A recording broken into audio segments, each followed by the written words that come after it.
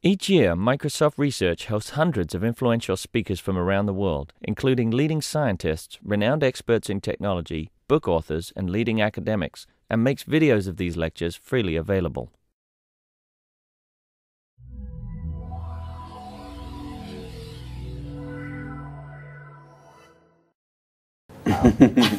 So I'm Kathryn McKinley, and I'm new here, but I already brought my first visitor, Steve Blackburn, who's been my colleague and collaborator now for 12 years, and still going strong. So he, one of his many claims to fame is he's implemented hundreds of garbage collection algorithms, and he's going to talk about one today.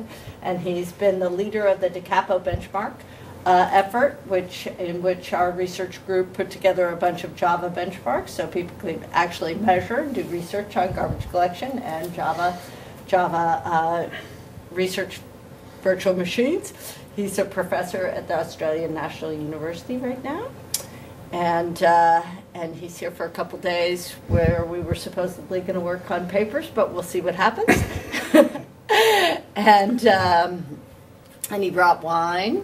And he's taking Australian wine, and he's taking back with him parts to do power measurements, which many of you saw was a collaborator on the work that I interviewed and got a job on. And I'm going to abandon him because I have both his collaborator on this work, and I've given this talk enough times that I don't need to see him. And I've seen him give it several times too. And I have a paper deadline, so that's my rude introduction. Well, thank you, Kathryn. All right, so I've decided that for fun what I would do here, because I knew Kathryn had already stolen my thunder with during her interviews, giving talks that about a lot of our current work. So rather than repeat our current work when I visit, I thought what I'd do is give a talk about a garbage collector that we presented at PLDI a couple of years ago, and then break at the end of that talk, which is just a 30-minute conference talk, move on to something more interesting, and that is the work that we're currently doing, which is not published. So the idea there is that I probably don't want that recorded. I don't really want to be scooped on all this, but it's more speculative, more out there, more open to discussion, and hopefully more interesting for you all to see what we're doing right now, because I think we're doing quite a few interesting things, and we're talking to a number of people here, and David Tarditi's group over working with Midori about some of these things, and I think there's a lot of interesting stuff going on. So I'm just throwing a few seeds out there. Hopefully some of them you'll find interesting, and I'm very interested in the possibility of following up with this and talking to you more about it later. But let me start with a more formal talk from a conference presentation. This, before I get into the talk proper, let me just give you a little bit of background. We gave this talk at PLDI 2 years ago, I think, and it's been well received. It's now in production use in 3 virtual machines, 2 Java virtual machines, and also in GHC, the Glasgow Haskell compiler. Well, at least I read a paper on at ISMM a few months ago which says that they're now using the default collector. So it's had a little bit of impact, and I also find this a fun talk, so that's why I thought I'd choose this one to give here. All right, feel free to interrupt me, ask any questions as we go along, and let's get started. All right, so this was the opening line of one of the first reviews we got for this paper, and I just thought to myself, it was at ASPLOS, right? So I thought to myself, this reviewer's got to be an architect, right? But no, GC's not really retro. It really did make us think a little bit about what this paper was about, though. And I'm going to forewarn you retrophobes amongst you that the 3 algorithms we're going to focus on today are Mark Sweep, Mark Compact, and Cheney's semi-space algorithm. So indeed, this is a slightly retro paper, but this reflects the fact that garbage collection has got deep roots. So the talk is going to be about fundamentals, but it's going to take from those fundamentals, take us into something new, something that's now actually a very much state of the art. I do want to reassure you, for those of you who are not aware of it, that GC is very much alive and well, and the uptake of garbage collected languages continues to climb. And in fact, here's a quote that was contemporary at the time that we wrote the paper that said something about the state of languages. And it says languages without garbage collection are getting out of fashion, which I thought was a nice juxtaposition to the reviewer's comment. So that's where we're at. Now, let me move quickly to what our objective is. What are we on about in this talk? The first and most important thing you need to understand about garbage collection is that it fundamentally represents a time-space trade-off. Okay? So you're spending time to regain space. That's the basic equation. And so this, in fact, is actually a cartoon, but the data there is actually real data from real GC algorithms, and the goal in this paper is to do this. Okay, pull the curve down this way to get more space for less time. So let's start with a brief, big picture tutorial on garbage collection. A GC algorithm can be broken down into 3 algorithmic components. First, how objects are allocated. Second, how garbage is identified. And third, how spaces are reclaimed. Okay? So there are 2 fundamental approaches to allocation. There's what we know as the free list. Many of you will be familiar with malloc and free, which traditionally uses a free list. And objects are allocated off some list, and when they're freed up, they're placed back on that list. The challenge there is to find the right size unit on that list and to organize that list appropriately so that you can efficiently do that. And the alternative is, the fundamental alternative is bump allocation. Bump allocation says find some space of unused memory and then simply monotonically allocate into that space. Nice and simple. Now, with respect to identification, there are 2 fundamental choices. There's what the literature refers to as implicit identification. So we identify dead stuff by explicitly identifying live stuff. Therefore, we're implicitly identifying the dead stuff. And the way we do that is through transitive closure, which is a conservative approximation for liveness. Okay, so we perform a transitive closure from some set of known roots and traverse the pointers in the heap, identifying those things that are live. And then we sweep away the things that are not identified. So we're implicitly identifying the garbage. The fundamental alternative is reference counting, which is also referred to as explicit identification. And this simply maintains a count of pointers to each object. And when the count falls to 0, you've explicitly identified it as being unreachable, and therefore it is dead, and therefore you can reclaim it.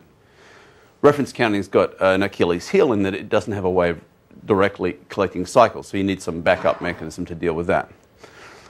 We're not going to talk further about reference counting here, although we are actually, this Immix work, I've got a graduate student right now working on marrying it together with reference counting, and that's something I spent a bit of time yesterday talking with the Maduri team about, because it may have relevance to some of the challenges they've got with garbage collection. But we're not going to talk about it further here. And then reclamation. We've classified reclamation into three classes. The first we call sweep to free, and what that means is find the things that are dead and sweep them up and put them onto a free list. Okay, and that's a classic way Mark's sweep algorithm will work. It'll sweep things up and put them onto a free list. Another approach is what we call compaction, and what that means is it will move all the live objects that remain in some space across to slide them over the top of the dead objects. So you've compacted the space. Okay, if you think about that, that's actually not trivial. Okay, because you're moving objects within one space. By contrast, what we call evacuation means simply identifying the live objects and copying them out into a new space. Okay, this is a lot simpler conceptually. Well, at least implementation-wise, it's a lot simpler. But it has the, as you can see from the cartoon there, it has the obvious overhead of requiring additional space in which to copy in the first place. Okay, and people sometimes refer to both of these sort of semi-ambiguously as copying algorithms. We've tried to crisply differentiate evacuation from compaction.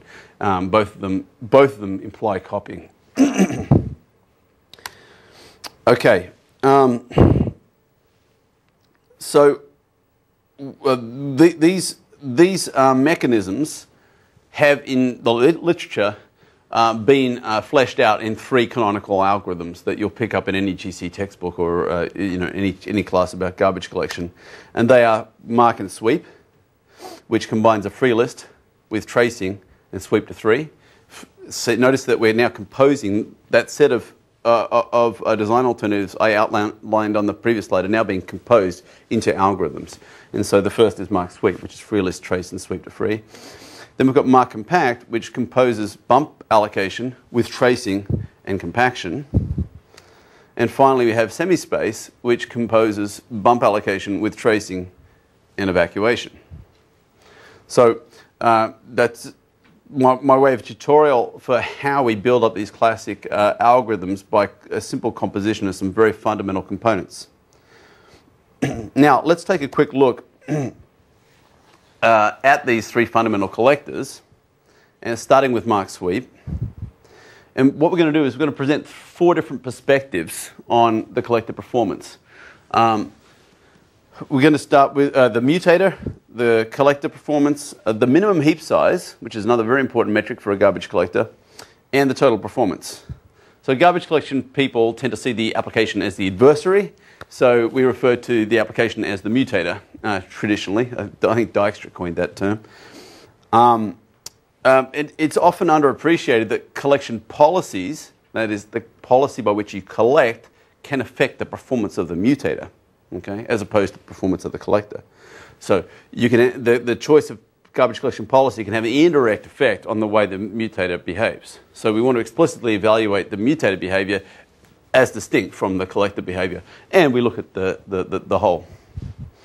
One reason for this, as some of you might be guessing, is that the locality properties of the different allocation strategies can have performance implications for the mutator. Okay, so let's have a look at mark and sweep. First of all, we see that it's got very poor mutator performance. Time higher is worse because time is the y-axis, so higher is worse. And you see that relative to the other 2 canonical algorithms, the mutated time for mark sweep is poor. On the other hand, the garbage collection time is the best. It's got the best garbage collection time of the lot, mark and sweep, because it's got a very simple collection strategy. It's also pretty space efficient. It's not as space efficient as mark compact, but it's a lot more space efficient than semi-space. As I said, it's got very poor locality, but overall, its performance was the total performance was the best of those 3 classic algorithms. Now let's look at mark compact, and we see a different story here. We see that it's got great locality. Okay, and if you think about the way I explained how compaction works, you might understand that one property that induces is that objects are left at least approximately in allocation order always. Okay, because you slide them across as objects die. So you leave them in allocation order, and that induces a good locality properties. Interesting to note that semi-space has even better locality. Now, that's because semi-space copies out and will copy in traversal order. So it'll put things that are connected next to each other. Okay, so you'll see here that the locality of mark compact is good, but not quite as good as semi-space. Mark compact, unsurprisingly, is very space efficient. But the collection cost for mark compact is significant because it's a non-trivial algorithm, and so that's its Achilles heel. Finally, we can look at semi-space, and as I mentioned before, the mutated performance is excellent because it induces great locality, and unfortunately, however, it's very space inefficient. Okay, so if you were paying attention, you would have noticed that as I listed each of the 3 canonical algorithms, each of them had a very obvious Achilles heel. So the goal of our work, of course, is to see if we can come up with an algorithm, a fundamental algorithm, that avoids all of these problems. And that's what that's what I'm going to talk about now. And we first started doing this when Kathryn and I worked with Perry Chang on a paper at Sigmetrics, where we did this deep analysis of all the classic garbage collection algorithms. We looked at their cache performance and so forth. And we always were struggling to try and find, it seemed like there must be a way to do better than this in terms of a fundamental algorithm, and that's what we've been working on. That's what I'm going to present now. So I'm going to present on this slide here a new reclamation strategy. It's actually not entirely new. It was new to us, and it's new in the literature, but there are algorithms in two of the production garbage collectors in industry which actually appear to be instances of this style of collector. The one that was made by BEA, which was then subsumed by Oracle, that I'm not sure what the status of that collector is now, the JRocket collector. That one and one version of an earlier version of one of the IBM collectors also exhibited this behavior. And it's what we call sweep to region. And so by contrast to these other three, the way sweep to region works is that you break the space up into regions. In this cartoon here, I've just got 2 regions. But of course, you can imagine in a heap you'd have many more than 2. And then what you do is when you do your trace, you mark not only the object, but the region that contains it. And you free regions which are not marked at all. Okay, so, and mark region is the algorithm that follows from the application of this reclamation strategy by combining it with bump allocation and tracing. Okay, and mark region is what we're going to talk about today, and Immix, if you like, is an instantiation of that class of algorithm. All right, so now I'm going to give you a sneak preview of the bottom line results that we'll present at the end of this talk, just to motivate you so you don't fall asleep too quickly.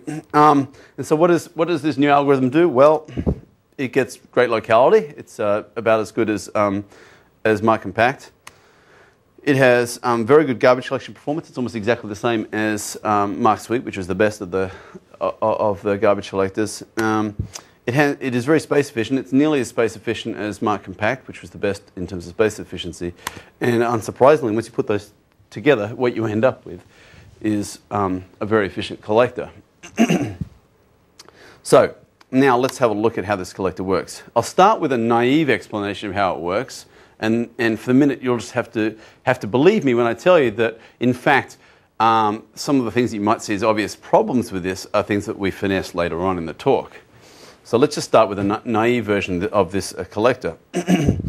First of all, we have contiguous allocation into a set of regions. So you imagine the heap is the green thing. We break it up into regions.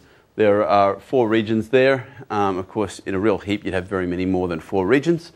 And we've allocated across there. This, of course, gives us excellent locality allocation time because you've got contiguous allocation. There's no free list, so it's very much, at this point, it's very much like a semi-space or a mark compact in terms of locality, which is exactly what you saw on the previous slide. To make things simple, we've said that objects can't span regions. Now, if objects are small relative to the region size, that's not really going to be a significant limitation.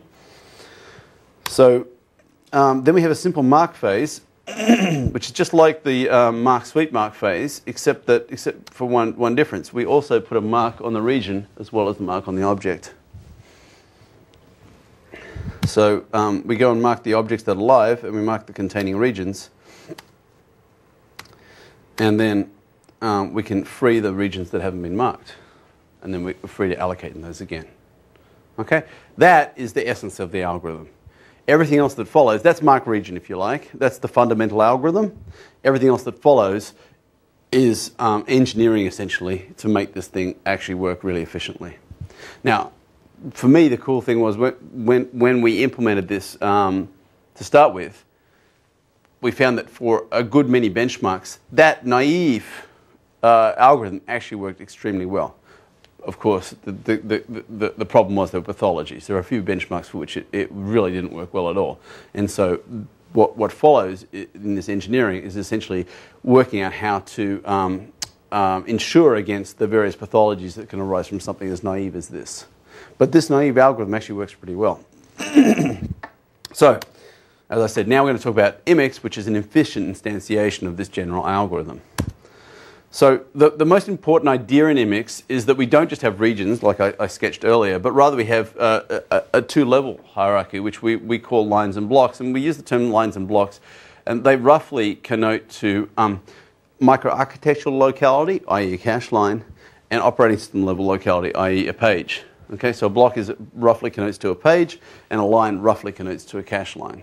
Okay, the exact sizing of those things is something you can tune, although we find that our algorithm is pretty robust to the precise sizing of these things. But that's the intuition you should work with as we go through this talk.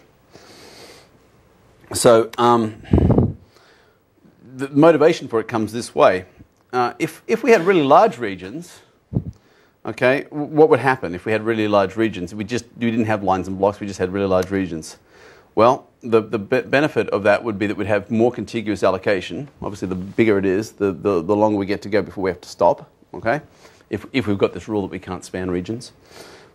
But we've got a fragmentation problem due to false marking, right? So we've said that both those regions there are alive, and yet the one on the right, well, both of them are fairly sparse. And the bigger you get, then the more exposed you are to this problem of fragmentation. You only need one object to ruin your day, right? So there's this tension. On one hand, you want to make the regions really big, so you can do a lot of allocation before you have to stop. On the other hand, you want to make them pretty small, so you're not wasting too much space when you do this conservative marking. Okay? Fairly fundamental trade-off and a fairly obvious tension. So how do we get around this? Well, the alternative is if we have small regions, you will find that you're going to struggle to fit objects in.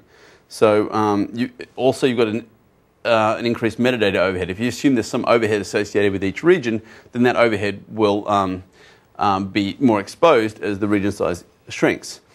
And you won't be able to fit objects into blocks because in the limit your region will be so small that the object won't fit. And you won't be able to have objects of a certain size because they won't fit into your region. So that's what's constraining us in the other direction. So we've got this ugly tension if you approach things naively, like I sketched earlier. So what we do, as I mentioned earlier, is we break the world up into lines and blocks, and we don't allow objects to span blocks, but we do allow them to span lines. So the trick is how can we do this efficiently? So we get to allocate contiguously, just skipping over the blocks. And when we mark, we mark lines as being alive rather than marking blocks as being alive. When we reclaim, we get to reclaim entire blocks, but we also get to reclaim lines. Okay, so if an entire line is unmarked, then we can reclaim that line. Now, the advantage of this distinction is that if we have an entire block, if those of you who are garbage collection heads or work with memory management at all will appreciate the importance of the distinction between microarchitectural locality and operating system resource management, the operating system will like to have whole pages back because they can be reused by something else. So that's why there's an important distinction being able to free something up at that granularity versus the usefulness of having a little line in which you can squish a few more objects. So both of these have different roles, if you like. So whenever we have a block free, we can give that back to the OS if that's what we want to do. We can't give this back to the OS because an OS can't resolve inside of a page. But this we can reuse ourselves. We can't reuse this, but we can reuse that.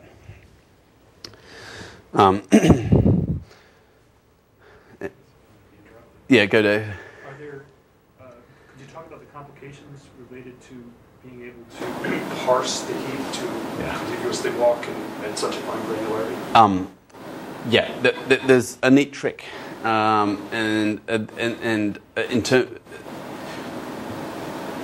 so lines are fixed size. That's the first important property. Then we put a restriction on object size.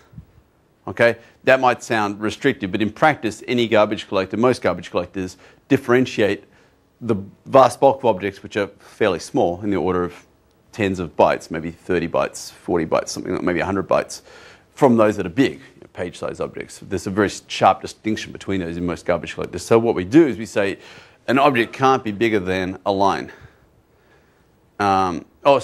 No, we allow them to span lines. But the point is what we do is we have different marking strategies for when we allocate, so we know if an object has spanned a line. That's the key trick, which allows us to very quickly identify which lines are free. Your concern would be what lines are free, I think, Dave. That's essentially, how do we know which lines are free? Is that your concern, Dave?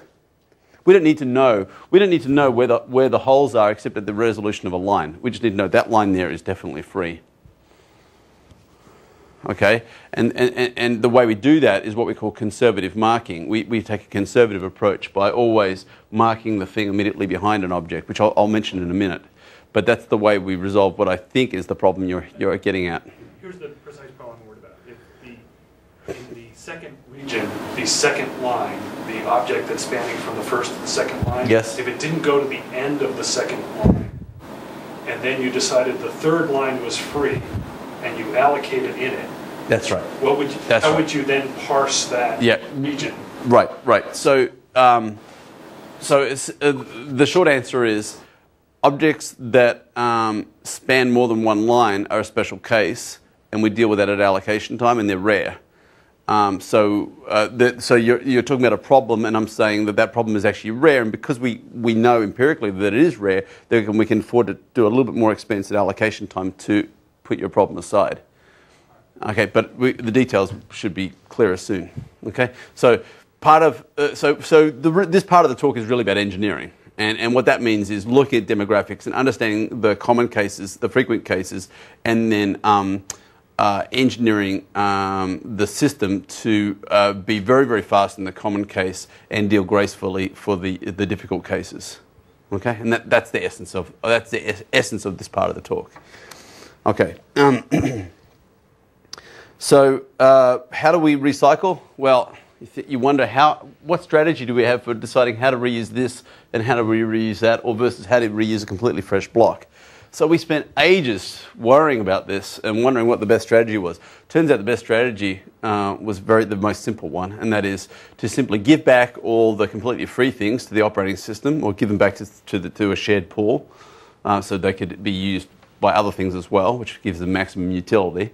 And then for the recycling ones, we simply went in an address order, and that was just as smart as any other much more convoluted strategy which we'd come up with, like going for the oldest one or the most densely packed one, or we had all these different heuristics that might give a better result. We found the most effective result was simply to go in address order, march through the space. Sometimes that happens. You spend a lot of time in research trying to figure out baroque, interesting answers, and the most dumb, simple one actually is the best performing one. This was one of those cases. So the last thing we do, once we've done all our recycling, then we go to the central pool again and say, hey, can we have some free pages? And we start using the free pages again. Okay. So opportunistic defragmentation. A key idea here is that we can opportunistically copy. So the Immix itself is still exposed to the possibility of fragmentation. In the worst case, you could have one object on each page, or very small objects on lines. So you're still exposed to defragmentation. So you do have to have some strategy for dealing with that. It's not as, obviously nowhere near as exposed as something like a simple mark compact algorithm if you didn't do compaction, but there is still some exposure to it. It's not as exposed as mark sweep. But the neat thing that we have here is the possibility to opportunistically defragment, that is to just selectively copy things when it's convenient. There are two nice properties to this, and that is that you can do it when you can afford to do it. Another one is that you can dodge things that are constrained, such as objects that are pinned. So, so we have a problem like this here, where you see some fragmentation. You see two blocks that are fragmented. And what we do is we opportunistically evacuate fragmented ones. And there's a whole bunch of engineering niceness there that we can reuse the same tools for doing the defragmentation as the exact same mechanisms that do the normal allocation. And it turns out to be very cheap. So what we need to do is we need to identify a source and a target for the block. So what we're going to do is we're going to pull these guys out of there and put them into here. This is the target. And then as we're performing the trace, when we come to mark these guys over there, we say, oh, okay, this has been identified as a source for evacuation. We'll opportunistically copy them into the target. So we mark the one when we encounter that object there in the source, we just mark it as normal because it's not in the target. We just mark that as normal because it's not in the source. But when we go to mark this one over here, we copy it out and place it there. And similarly, when we get the next one, we copy it out and place it here. Okay, so we can defragment as we go. Now, I just realized, Dave, that the slide I thought was here isn't here, the one explaining that trick. But I'll just move now onto the evaluation. So we evaluated this thing fairly thoroughly. We used 20 benchmarks, and we evaluated across 4 full heap collectors. Those of you who are garbage collection people will be thinking, hang on, this entire talk has just been talking about whole heap collectors. Well, in practice, real systems compose collection strategies. They'll have a particular strategy for the large objects, they'll have another strategy for different sized objects, and very often they'll compose it with generational collection. So, but this talk so far has just been about the fundamental algorithm, which is, best evaluated in a full heap setting, but we evaluate it also in the generational setting. And we evaluated it on 3 rather different machines, which at the time were fairly contemporary machines. The first point was to look at the mutator time, and Immix in all the slides is going to be green. We keep the same colors throughout all the slides. And you can see in terms of mutator time, and here we're looking at the geometric mean of all those 20 benchmarks, and it's just on one of the 3 machines. You see here that our mutator time is good. It's not quite as good as semi-space because we're not doing that. Copying, which is locating things in terms of their reachability, which is what you get with semi-space. But it's very close to the locality of mark compact. Okay? So semi-space is still the winner on locality. In terms of GC time, you see that we're doing very well compared to mark sweep. In terms of total performance, we've got clear air between all the other algorithms at each size. Sorry, I didn't explain the fundamental axes. I said that right at the start. I said we have time on that axis and heap size on the other axis. Here, we start at the smallest heap in which these things can run. We go up to 6 times that size. So it's a very explicit time-space trade-off. Okay, so you expect as you go that way, your collection time is minimal. But in the limit, as you go that way, you're going to lose locality because things are so stretched out in the heap. Okay, and then finally, if you look at minimum heap size, Ben, yep. So what's the worst case in the application? Which application gave the worst result? Yeah. No idea? Okay. I can tell you which one gave the best result. No, I don't. Sorry, Ben, I don't remember. Okay. But you have some. But it is very. No. I'll give you a facetious comment. No, but I will in the next slide. Actually, there's more. There's a little more information here, and you can see it's pretty robust, right? Here, in terms of minimum heap size, it's only these 2 here where it does worse than mark sweep, right? So when you see this result, it's a fairly robust result. It's not like we've got a few where we really suck and we just make it up with a few that we do great on. And that's, I believe that's true across the board pretty much. There's no real pathologies that it's exposed to there. There's no benchmarks where it really hurts. Why is the bar on Eclipse missing? Oh, it wouldn't run to completion on Eclipse. Eclipse is a beastly benchmark, and it's the toughest benchmark of the set, and mark compact is the most hairy of the algorithms. At the time we were running it, This is like running in a heap that's the smallest possible heap. It's pushing it to the smallest it can do. Right. Okay. And I guess what came up as the smallest we knew wasn't the smallest that it could do. It was just that it was the collector was failing, not due to out of heap space, but due to some failure in the collector. So we just left that out. Yeah. There is something interesting here. I've lost it now. There is one result here which is interesting. I guess it's dB, where mark compact is not the most efficient, which is counterintuitive, right? This should be a counterintuitive result. Mark compact should always give you the most space efficient result, right? Can anyone guess what the answer to this is? All right, it's a little bit obscure. So I don't know about in C#, but in Java you have hashing. So each object is identifiable with a hash. Okay. Now a very efficient way to do that is to use the address of the object as the hash, right? Which is great until you copy the object. right? And so in practice, what you do is you use one bit to say this object's been copied or it hasn't been copied. If it has been copied, then you use an extra word to say what the address of it was before you copied it, so you maintain the same hash. But you can even optimize further by only doing that if you know it has been hashed at any point. Okay? Now, DB does a lot of hashing, and then, so Mark Compact, well, you're moving things all the time. So if you're doing a lot of hashing, you're going to have a lot of objects, a lot of small objects with this extra word on them. So you're actually taking up more heap space. So counterintuitive result with the sort of, it puzzled me for a while until we dug right into that, and that was what was going on. It's address-based hashing. So, all right. Let's move on to generational performance, because that's, in practice, what people might care more about. And you might think, oh, well, it's just 2%. But for some people, that's important. And this is a geometric mean across 20 benchmarks, okay? So it's a fairly stable result. But perhaps what's more important is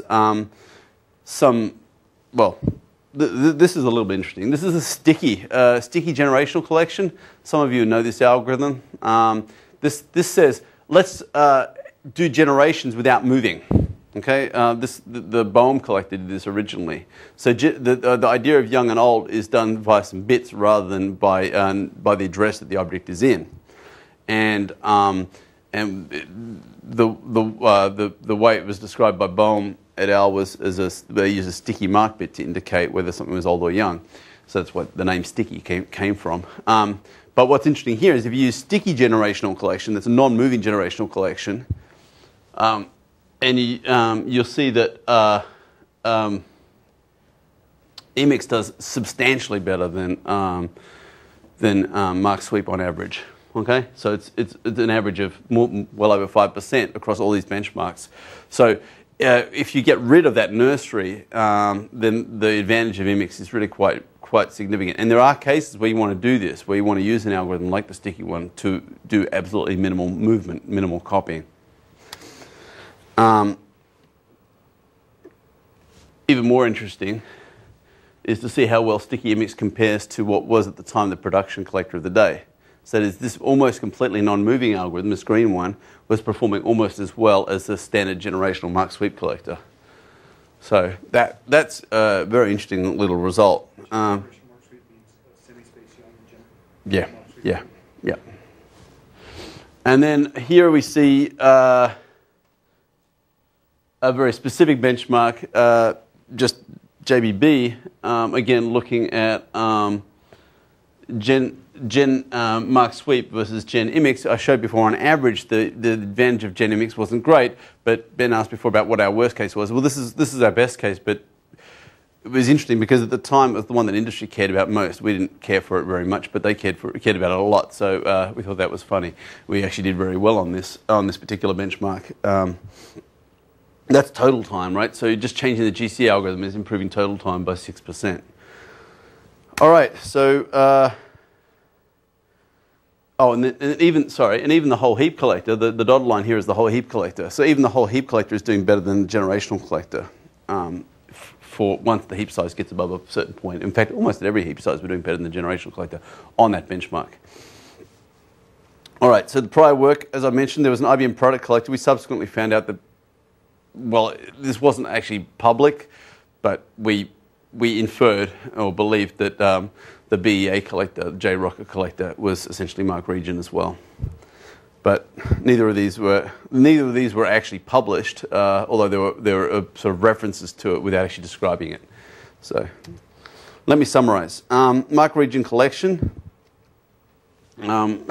It's another fundamental class of algorithm. It uses a sweep to region strategy. Immix is an instantiation of it, which has good locality, really good collection time, space efficient, and it's got excellent performance. So that's it. Any questions? This is the answer to today's question, which we may or may not choose to go into, but I did have the slide here. So I knew I had a slide for this, which is at the end. Any questions? Yep. So I have two questions. One, just out of curiosity, what's the proportional time, do you know, for tracing?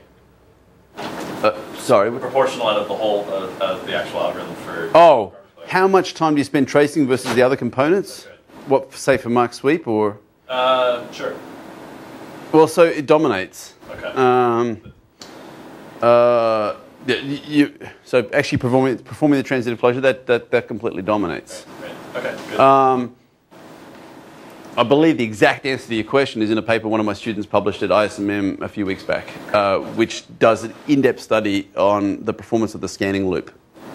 So it just studies exactly that part, but it puts it in context by saying how much of the time that actually counts for. But there's this detailed analysis of that itty-bitty, like 10 lines of code, and the different ways you can do it. And so then another question is, what's the complexity of writing Immix versus, for instance, a very simple collector? All right. So writing mark region is actually easy. And that's what I said at the start when I pointed out here's the naive one, and it actually performs really well in most cases. But writing a highly tuned production quality garbage collector is a time-consuming business. And Immix, because of the results we got, I wanted to become the production collector for JIX RVM at the time. And so in the way I write stuff, I do a prototype, throw it away, do another, refine it, throw it away. And the one that's in there now is the third iteration, and I need to do a fourth, really. And I tend to start from scratch. So it's a non-trivial amount of work to get something that's really highly tuned. And there are things like this here, which are finessing details in terms of how we actually extract the performance out of it, that is very carefully documented in the paper. So if you were to read the paper, you would be, I believe, if you read that paper, you'd be able to implement a high-performance Immix garbage collector for the Java workloads that we evaluated it on. Okay, I'm not going to claim that if you implemented it exactly like that, it would work great for JavaScript or for your particular C# applications. The problem is tuning a garbage collector to work across any application is tough. I think Immix will, across all the collectors I've implemented quite a few, Immix is pretty robust, but I'm not going to promise you that if you go and implement this thing, it's going to perform great on your workload of choice. But a basic implementation, if you're a keen GC coder, you could have it up and running really quick. Then it's just finessing. And the other point, which is kind of relevant, is key components, such as the tracing loop and the allocation. This is completely orthodox. Okay? So we recycle those components from other things that we already had on deck. One thing you haven't talked about is the impact of multi-core processes on all of this. Sure. Yeah, it's a good point. I guess that wasn't at the forefront of our mind when we wrote the paper. It is since. I could try and answer that a little, or I could skip to my next talk, where that's actually a major theme. But your call. I mean, we use this. Oh, let me say a couple of things. First of all, this one we evaluated here is not concurrent, but it is parallel. All of our algorithms in JIX RVM are parallel, which meaning that when they run, they use all the data structures they use are thread safe and parallelized and load balancing. So, and we've had that since day one with all of our collectors. All the ones that are evaluated here are like that. Okay, so so we utilize all the hardware resources we can, but there are much more interesting questions to ask in a multi-core setting than can you do parallel GC, and I'm going to touch on that in a few minutes, so maybe we can just defer to that. Any more questions? All right, like I said before, to make this interesting, instead of just talking about something I did a few years ago, I'm now going to talk about things we're about to do, which are a little bit more interesting. I mean, interesting in the sense that they haven't been done yet, and the results are a bit edgy, and some of them are exciting, I think. But so as a postdoc in my early academic career, I had the benefit of being part of a consortium that I guess Todd was on the edge of, and Ben witnessed from industry, and Dave witnessed from industry. And there was the DeCapo consortium. It was a bunch of academics who grew out of Kathryn McKinley and Elliot Moss's group at UMass, and Amr Diwan, who's Todd's advisor, was one of the faculty involved, and I was involved too. But this had a great opportunity for us to get together twice a year, and we'd get up there and we'd talk about the work that we were doing at the time and what we're planning to do. And we talked very freely in a room with this understanding that no one was going to scoop each other because we're all in this together. And so you could talk in a way that you can't normally talk when you go and visit somewhere else. But seeing as my primary collaborator is now amongst you, I feel like I can speak that way amongst you all. So that's what I'm going to do next. But the understanding, of course, is that I'd prefer it not to be recorded, and that also gives us the opportunity to have a more free-ranging discussion. So, if that's okay with you all, that's what I'd like to do now.